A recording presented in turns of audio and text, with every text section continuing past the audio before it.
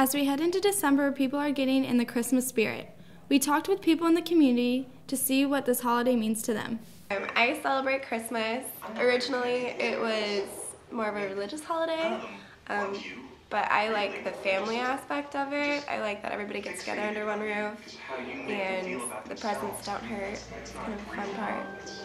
My favorite part of Christmas, I think, are the decorations. I like the lights, and I like that the house looks cozier, and all the funny throw blankets that we have around the house. At least at mine we do. Some holiday traditions my family does. We're all kind of growing out of the house now, so they're not really as strong as they used to be, but we used to drive around on Christmas Eve and look at all the Christmas lights in the car. That's one of my favorites. And then me and my sisters all danced and we did Nutcracker, and afterwards we'd go eat at Benihana's down in Salt Lake City. That was pretty cool. I celebrate Christmas because I've always celebrated Christmas and I love it. My favorite part about Christmas is how everyone is so happy and cheerful and the lights.